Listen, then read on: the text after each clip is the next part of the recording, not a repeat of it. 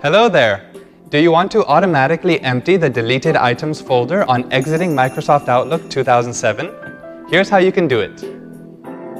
Open Microsoft Outlook 2007. Click on the Tools menu and then select Options.